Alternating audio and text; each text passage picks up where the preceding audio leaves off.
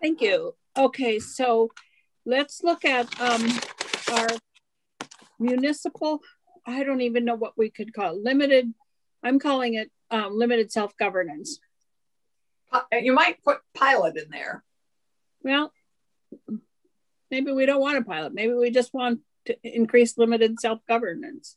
Anyway, I know what I'm referring to. So, yeah, you do. So I will start the conversation by apologizing in no uncertain terms to anybody that I may have offended the other day when we were talking about this.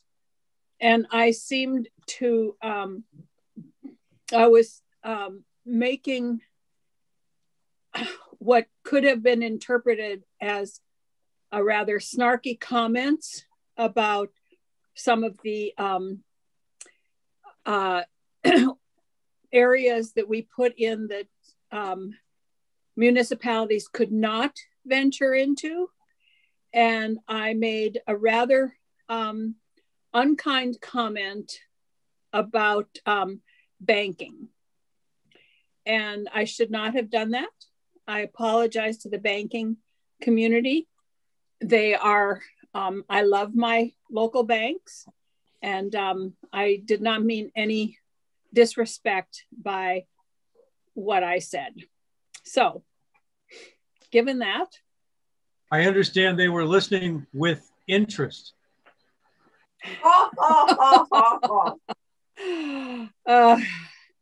right. I won't make any more snarky comments ever again because we'll get responses like that. Okay, but I do apologize. I did not mean in any way to disparage anyone. Okay, so let's look at this. And I also am apologizing to the committee because I said I would take a stab at rewriting the findings, and I have not had a chance to do that yet, but I promise I will by the end of the week or by the next time we take this up. Okay. Wow. Okay. I'd forgotten that you'd promised to do that. That was a big promise. It's such a crazy time. I know. I have unfortunately made promises beyond my capacity to keep them in this time. And so they're all lagging a little bit behind. Anyway, so let's go. I don't remember exactly where we were. Are we working off the draft on our? Yes, and I guess I have some concerns, and I just want to ask Tucker how this would work. If we just said that municipalities were not allowed to adopt or amend ordinances in conflict with US and Vermont constitutions, federal or state law, does that not cover all of these things that we put in there that we very specifically said? Because there are state laws about health insurance and banking and utilities and crimes and criminal procedures. So this suggestion was actually brought up a few times in the Senate's discussion of S-106 last biennium. And the response is, if the proposals cannot contain anything that is contrary to state law broadly, then they would effectively be barred from proposing anything. Because the entire point of this process is for them to propose some sort of authority that is not already available to them through state law.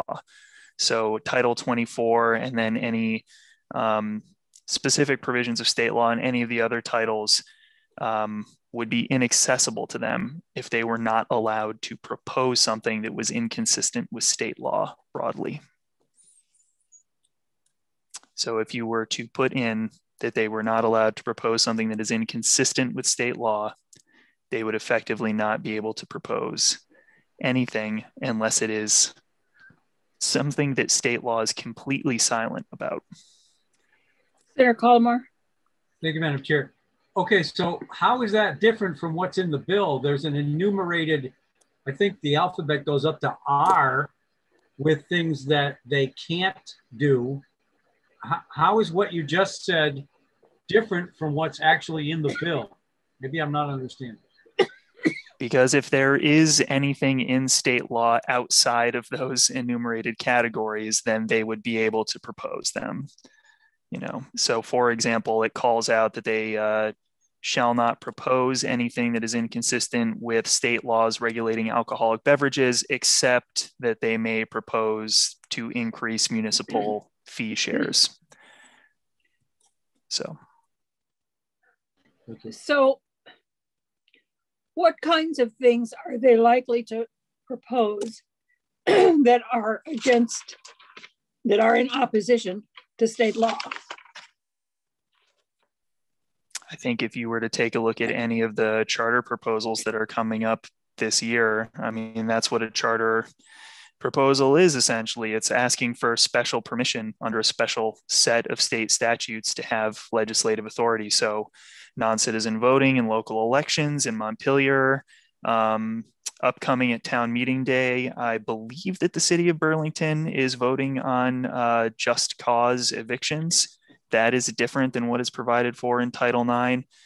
So, I mean, if you were just to take a look at what's being proposed right now outside of this program, you might get an idea of what inconsistent powers municipalities are asking for. So I'm looking at the list that Brattleboro gave us last year.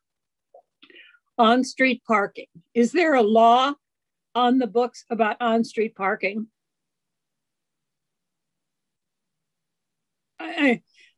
Or putting a stop sign on a town road? I wish that my statutory knowledge was so encyclopedic that I could answer those questions offhand. It's not. I'm surprised. Karen?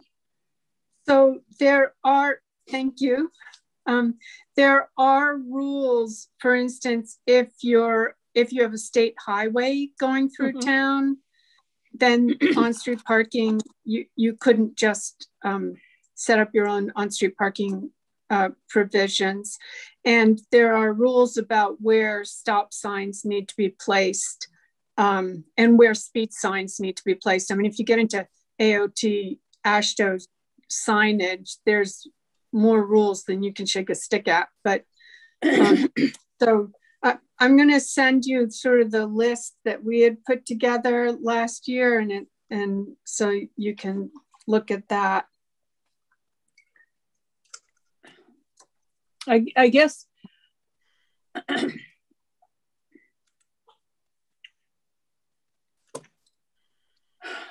I know that they are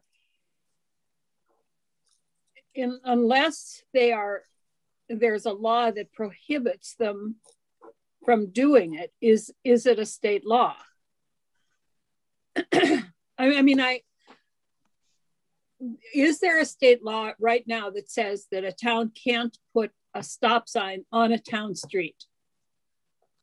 There might be a rule, but is there a law that says that?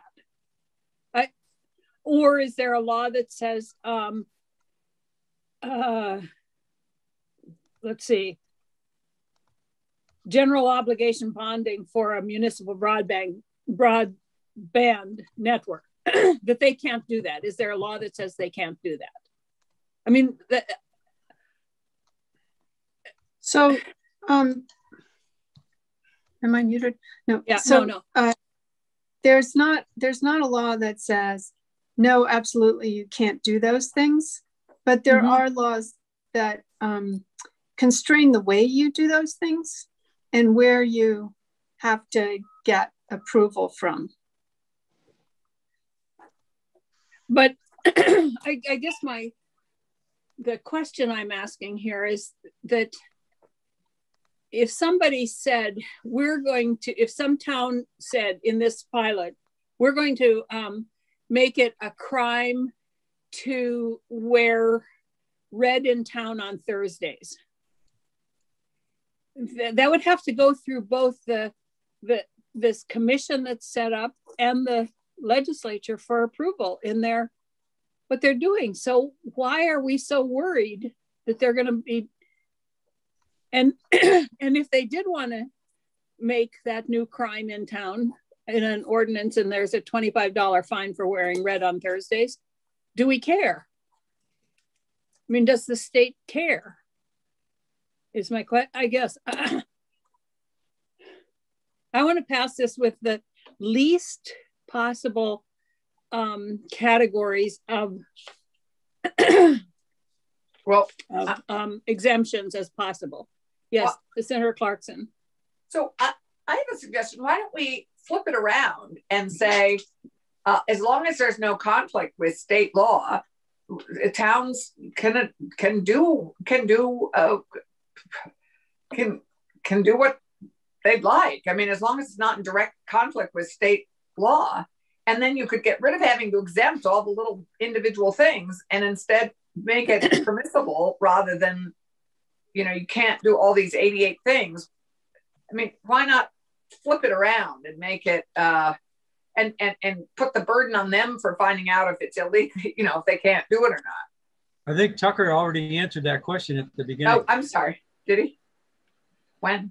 Yeah, I mean, not exactly. He answered it in a certain kind of way. If you said not in conflict with state law, that would leave us with nothing because everything is in conflict with state law the way things are written. Be able to do anything.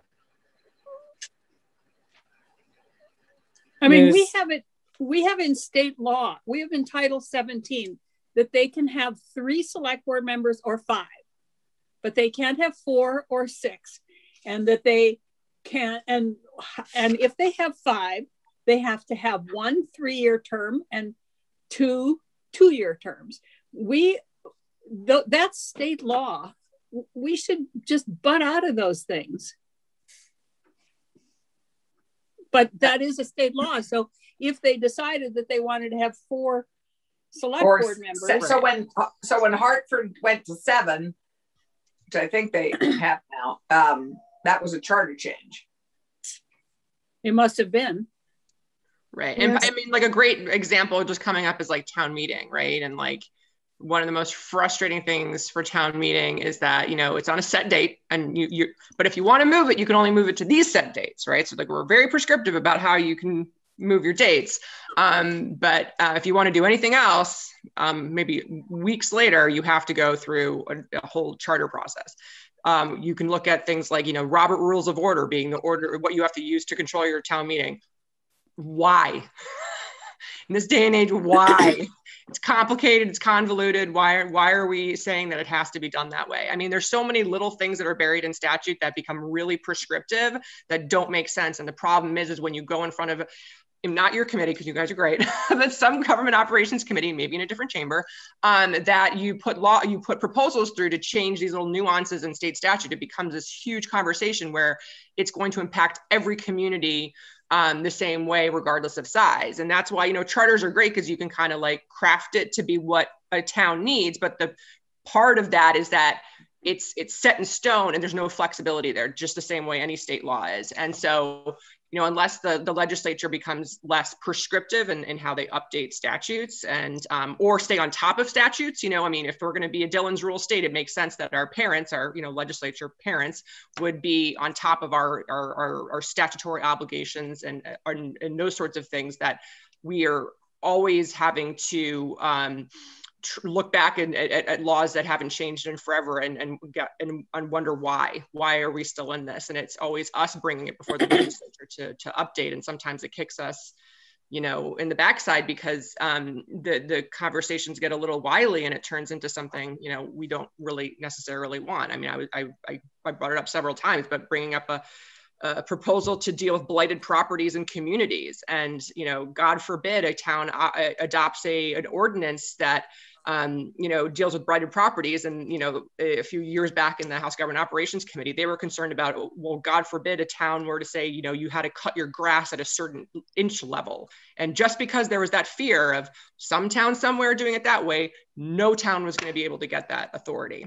So I think the bigger question here is, like, you have a charter process, which is good, but it's not great. It's not super flexible. It doesn't allow for creativity and ingenuity. It doesn't allow for a lot of flexibility. And the whole idea with this pilot is to put something out there, make everyone feel safe and secure that they're not opening the floodgates, and see where it leads us. And I also, the conversation, what was it, last week or the week before, about, why aren't the Government Operations Committee looking through the lens of how does this charter provision make sense, maybe at a broader scale? Like, why are we just limiting said XYZ charter provision to this one community? Does it make sense to open it to other communities as well?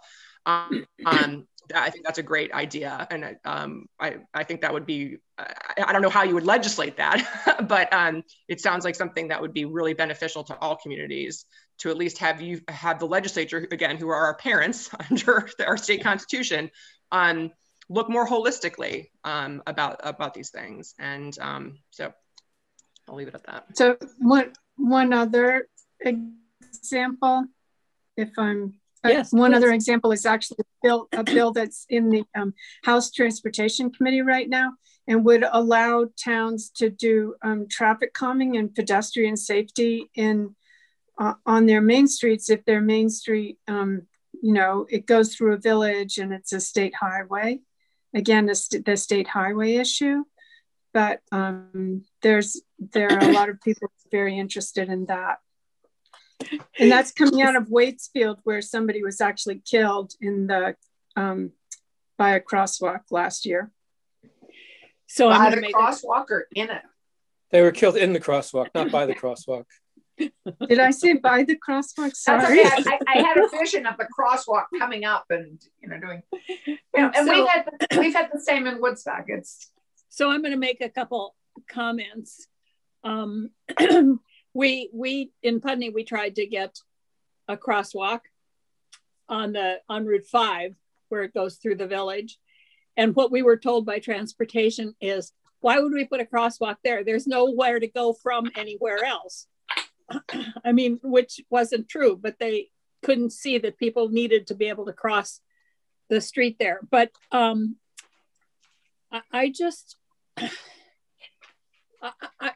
always blown away by when I start thinking about this, because the way the federal government works is anything that isn't prohibited by the federal government, the states are allowed to do.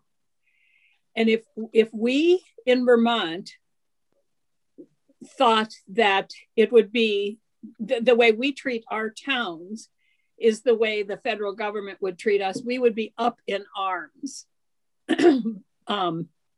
So we just don't trust our local people. That is the bottom line, and I don't know how to get us there. Senator Collmore.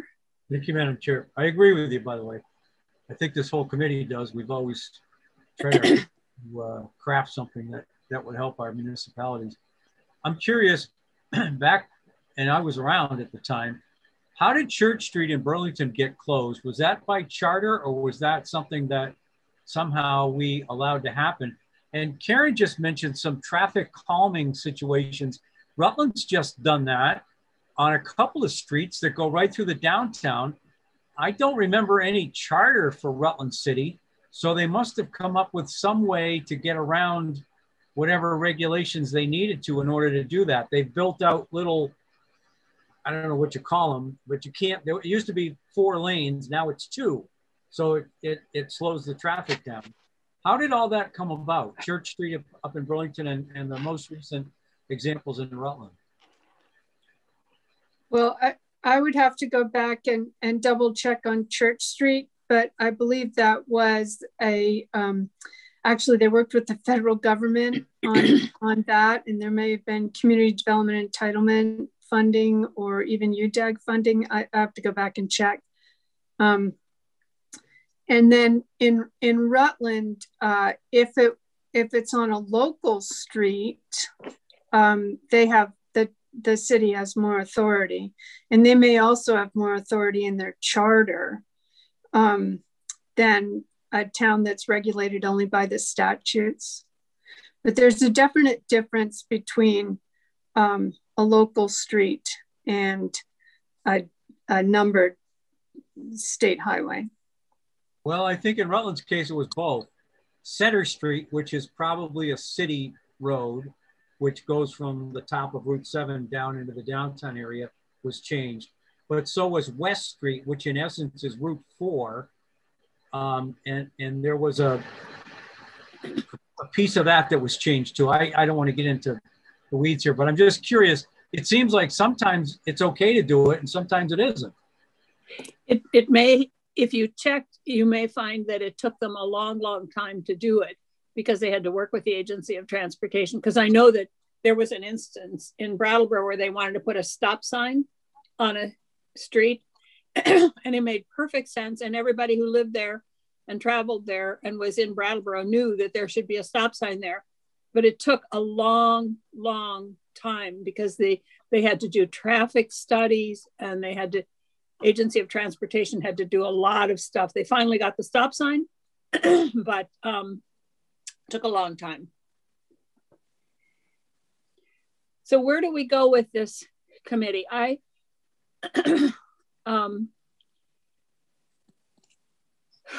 Where are we? What should we do? Sarah, Selena? I'm not sure. You're supposed to have an answer when you raise your hand. I know, but I'm going to say something. I'm going to say something that appears to be negative, but I don't want you to take it negatively because I want to do what we're trying to do. But I'm afraid that we're having a conversation about how to just make the charter changes a little different. But unfortunately, what we have on paper so far makes the charter change process even harder, I think, by making them have those public meetings and go before this commission and the bill and all that kind of stuff. And I wonder if there isn't just another way to look at it, which is to make the charter change process easier, which I think Gwen maybe mentioned or alluded to something like that. Like maybe we're taking it from the wrong point of view. We're sort of saying, instead of charter changes, you can do this bill, what's in this bill. But what's in this bill is a lot like charter changes, only sometimes worse. So maybe instead we should just look at a way to make charter changes more easy. I just a comment on charter changes. It's on topic, but it's also a little off topic. But which that's okay. I'm not sure what I'm talking about anyway. What I find really interesting, and because usually the charters are going to the House Gov Ops Committee, initially, and it's so interesting to me because it becomes this I feel like a lot of the conversation is about the process, right? The making sure that all the I's are dotted and the T's are crossed and the vote was conducted a certain way and the right paperwork went to the Secretary of State and the right this and the right that. And it's like, it becomes, it's more, and then if they don't do it the right way, how valid, was the process because they didn't do it exactly as it's prescribed in, charter and statute. And then, once you get to the substance of the conversation, it's either, some of the, it skates by because it's, there's not a lot of controversy. And then it's kind of the thing where you're like, God, that community just spent a year with this, charter and it was just such an easy fix. And then they never get, again, going back to the, maybe it's if it's good for the goose, good for the gander kind of argument, where if it's that easy for a community, then it should be general law. But if it becomes more of a controversial issue, like the, non-citizen voting provision, then, they'll have more eyes on it.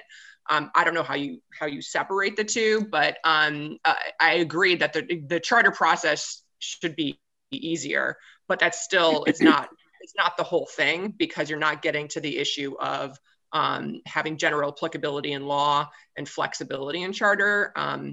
I think I don't know how Karen feels about this, but I think that if there's a way to, have the legislature look through that lens, like I said earlier, about how, yes, it's a charter for the city of Barre, but maybe it doesn't need to be a charter for the city. Maybe it could just be general law.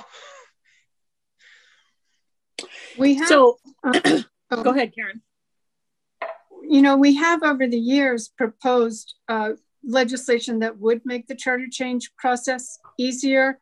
One of the, and I can dig up all those proposals, but one of them was that a charter change would be on the calendar for so many days, and if fewer than at least 30 House members or 6 senators would have to ask for it to be taken into committee in order for that to happen, and otherwise it would just go through. So there are those kinds of ideas that have been floating around out there. And for some of the more mundane issues, like increasing the size of your select board, nobody would ask for those to go into. Now, as soon as I say nobody, somebody will, but theoretically, nobody would be bothered with that.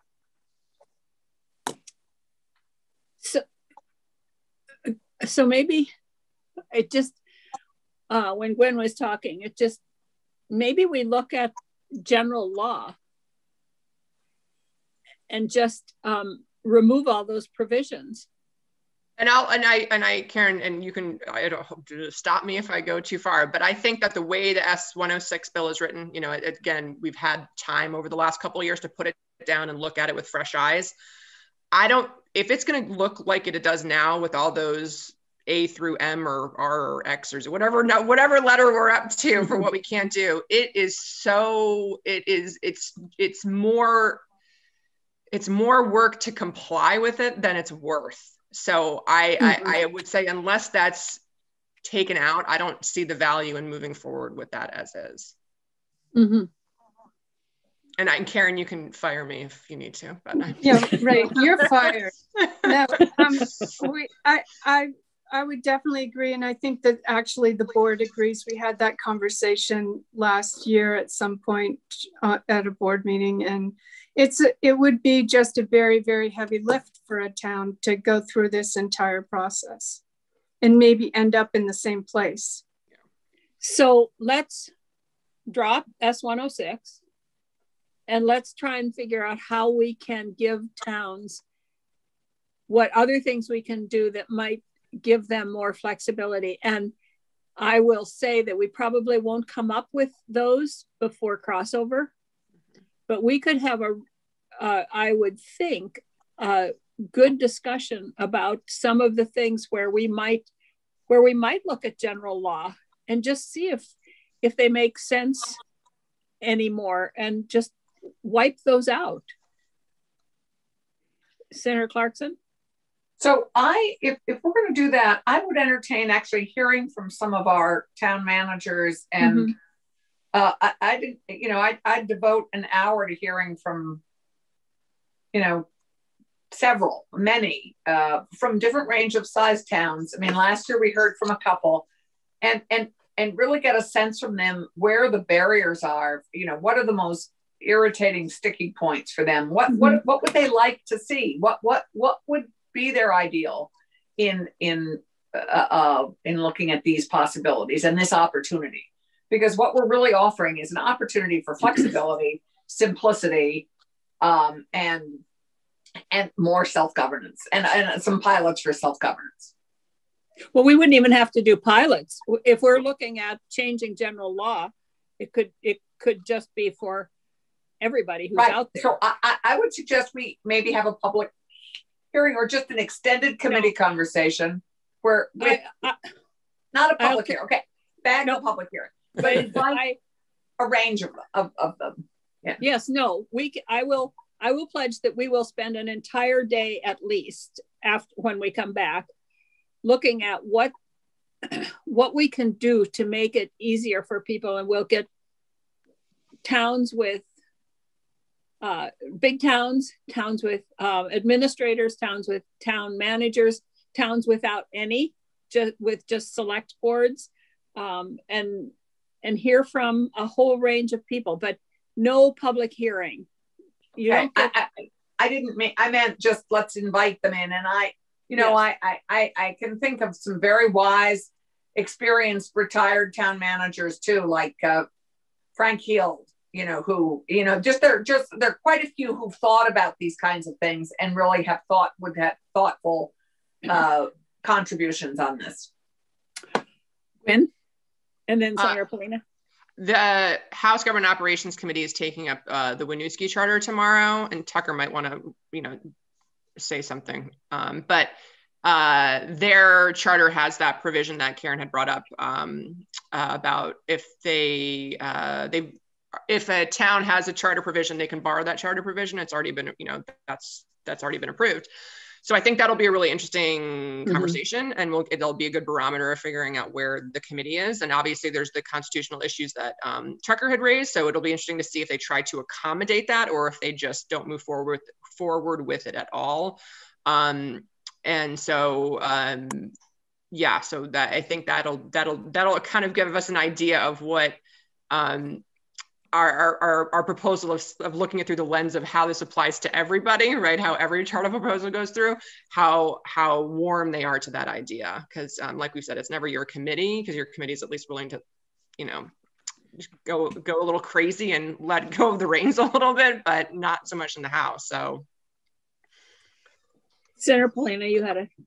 Yeah, actually, two things. I would like to. I hadn't thought about this, but I would like to hear more about the constitutional issues involved in that charter change. Because what do I know? So if Tucker wanted to talk about that for a minute, that'd be good. But I also just have a sort of a question. When we talk about the fact that we're trying to give towns the ability to do things that are not in conflict with state law, I mean, I understand what that means, but do charter changes ever sort of challenge state law? The charter changes are, I mean, that's what they do. It's like, I don't know. It's just, this is very confusing, not confusing conversation, but it's just, I'm in a quandary about what to do. Because it seems like what we want to do is have a commission. We have this commission in the bill. I know we're talking about moving away from the bill, but we have a commission in the bill that would just decide to exempt certain towns from state laws and go their own way. I don't know if that makes any sense, but the idea that charter changes represent a change or a challenge to state law by allowing towns to do something different seems to open a door to what we're talking about. But I could be totally wrong. I feel like we're talking in circles. So I am going to make a suggestion, then I'm going to have Tucker, that we completely move away from S102. We not think about a commission or anything else and that list of things. That we have devote a couple days to hearing from different size communities, differently administered, managed communities, and hear what are the things that bug them the most, the things that they think stand in the way of them being able to address local issues in a creative and flexible manner. And then, so I'm glad I didn't rewrite the findings because that would have been a waste. But anyway, and then we look at the whatever they come up with, the list. And then we look at general law that controls their inability to act creatively and flexibly. And that we look at just deleting those laws. If it's a law that says that they have to have 3 select board members, and lots of towns are saying that's gets in our way, let's just take that off the books.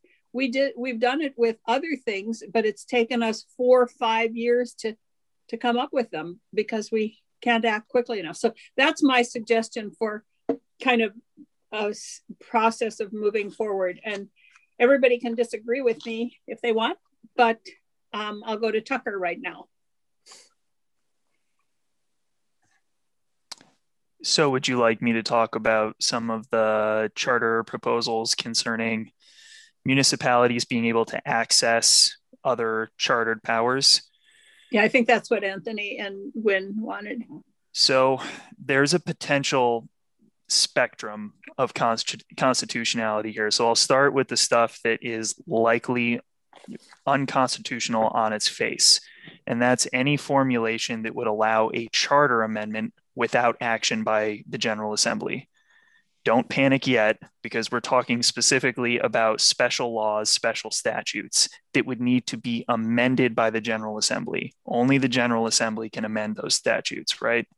So if the formulation in the charter says that the municipality can amend its charter and statute without coming to the General Assembly, unconstitutional. Now, the concept of granting legislative authority to a municipality that allows them to access existing chartered powers for other municipalities may be constitutional. That may be a step that could be taken, saying you, Winooski, whoever, may adopt an ordinance based on existing statute, which includes Title 24 Appendix, the charters that are out there. That may be constitutional, but you're also presented with issues of special law in that case. So, for example, if the charter provisions that are granted to the other municipalities say, Town of Brandon, you specifically may open the Town of Brandon Electric Utility Company and provide municipal utility services to residents within your municipality. I think there would be some issues there with allowing another municipality to access those very specific special powers. And of course, the question is always going to be, when you pass this general charter amendment for Winooski or whoever, is it within the will and knowledge of the General Assembly that you're taking into consideration all of this and you're overriding those special laws that are out there?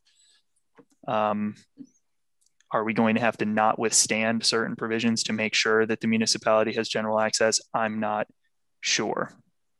The next constitutional issue comes with granting that general access and then next biennium or next session, passing a charter amendment that is, again, very specific to another municipality. So let's say you pass this general access for Winooski, and then the next session, or let's go to next biennium because it's more clear. Next biennium, new assembly comes back, completely different legislature, unbound by previously passed statutes, comes back and says, okay, Tuckertown, you are allowed to do this. Now that Tuckertown statute is not only more specific, it is later enacted. And it is later enacted by a General Assembly that is completely reconstituted, has new authority, and is unbound by statute. Then we get into a really interesting constitutional conundrum about whether or not that previously passed general provision in Winooski's charter would allow them to access those future specific later enacted powers.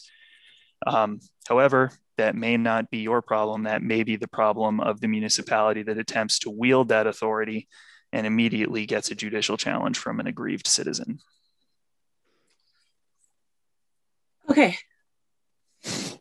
Welcome back, Senator Rum. I hope you had a good presentation. I think it did go well, thanks. And I want a town named after me too. I'm gonna start to pick one. Well, I'm very Romville? Interested in having Tuckertown constituted around my property and then getting a charter that says that I can do whatever I want in contravention of state law. It'd be very beneficial for me.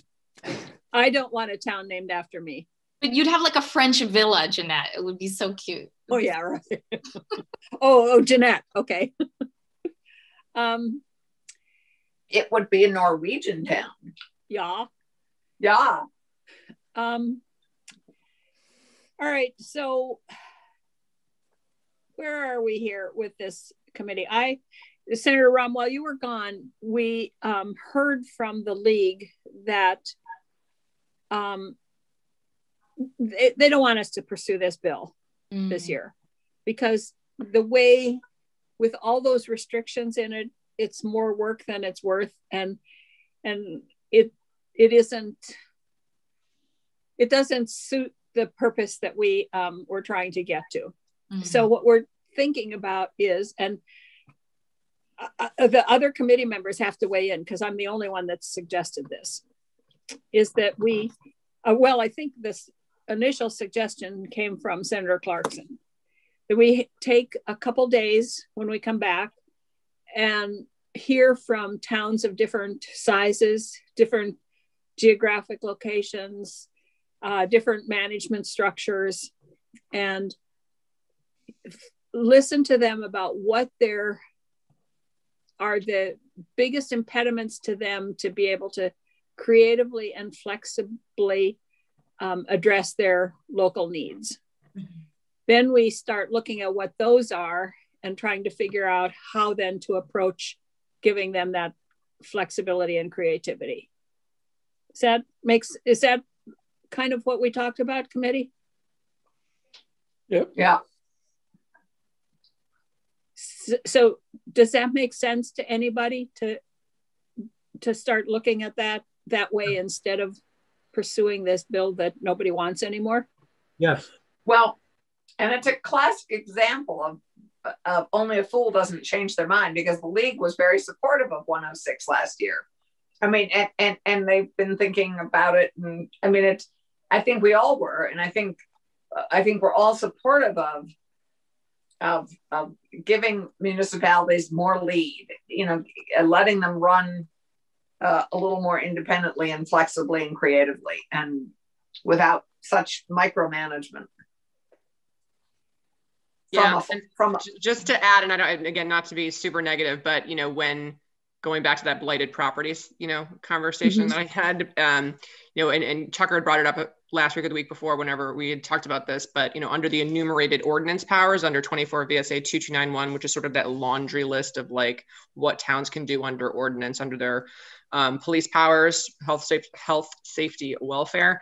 It's great to have these conversations, and we'll obviously lean into it and have towns voice their specifics. But they'll have those proposals. Like Springfield will say, we want to be able to address blighted properties in our downtown, and then you're still left with putting a provision that says a town, shall have the ability to adopt an ordinance addressing blighted properties, and then you're still left with that conversation: is the legislature saying, do we want to be able to let go of that power and trust towns are not going to abuse their police powers to address blighted properties? Every legislative body, every legislature is different in a biennium, so we're hopeful. But part of us dropping the 106 is not because we don't believe in that pilot program, because it worked phenomenally well in West Virginia, which is where we borrowed the idea from. But we understand that if this is the most favorable way of it showing up in the legislature through the Senate, because we know we're going to have the best results in the Senate, it's just going to get worse in the House. It's not going to get better. Normally we would be okay with, working on it harder in the next chamber, but we just know we're not going to get that reception over there. Well, there are some people in the legislature, both in the Senate and in the House, I believe, who would probably even tighten the reins more. So we'll never convince 180 people, because I firmly believe that there are among us in the 180, a number of people who really believe that we need to have that paternalistic oversight over our towns, because we simply can't trust them. So. I will. Yes, Senator Rahm. Well, I'll add, I shared this proposal with my local government law professor, who's been doing this for a long time. And he said, this seems so exciting, except for all of these, you took out all the fun stuff, So that was his attitude too. Is he always looking for interesting and creative ways to give local government, more opportunity to experiment. And he saw the same thing that word. Who is that? His name is Gerald Frug. He's taught local government law at Harvard Law School since 1969. And Barack Obama's taken his class. Murrow Weinberg has taken his class. It's a really valuable class to take for anyone going through that school. I just visited and took the class. Well, didn't the Kennedy School have cross abilities to take courses at the law school? Well, right. I just don't, for the record, I was never admitted to Harvard Law School. So no, but you were part of the Kennedy School, and the Kennedy School enables you to take classes at the law school. Yeah. Well, yeah. So let's get, when we have people coming and talking to us, let's get some people who are not necessarily involved in governing a town, but some thinkers like that who are, I was thinking of Frank Bryan. I don't know that he does this anymore at all. Susan Clark. I mean, there are people out there who've been thinking about this for a long time and who might have some suggestions, and maybe we can become like West Virginia was a model for us, maybe we can become a model for some of the other Dillon's states. Exactly. A we could different get way to Keisha's do professor. We could get Keisha's professor and somebody from the law school. I don't know if we still have a local government expert, but I think we probably do. But we could you could ask your professor if he'd like to join us. Well, since you said it a few times, I feel compelled to say he refuses to testify to government bodies because he doesn't like to get involved in conversations like these. He likes to teach people like me to go back out and spread the gospel. That makes sense. So what do you say, committee? Should we go in this direction and see what we can come up with about better creative ways to approach this, and maybe ways that will engender less resistance? Yes. Sure. Or maybe engender more resistance, but are better anyway. Yeah, and I just have to be reminded at some point about the resistance that we face in the House, because I just remember there was resistance, but I can't remember why there was such resistance. Well, there were 8 people in the Senate that voted against it. No, I remember that discussion. Mm-hmm. Yeah, but then it just sat on the wall in the House General, and it didn't move, and it didn't move for a reason. No, House Gov Ops, not General. I meant House Gov Ops. You know what I meant to say. So do you want to, either Gwen or Karen, do you want to? Well, they actually never even held the conversation in the House Government Operations Committee. They took up individual charter changes that they wanted to address, and they never even had the conversation otherwise. So we don't have a really good fix on what the reluctance was in that committee. We've got lots of theories, but we never actually got told. But remember, we're live. Yeah, that's what I'm saying. We never actually got told what the problem was. Well, I would say that whatever we might come up with, I think that the league needs to do some real bush beating and get people out there to contact their representatives. And it is interesting to me because in the past, when I first came into this legislature, the feeling was that whatever a town clerk said, the House members would do. It was just, I thought that was just for one town in a county in the Southwest.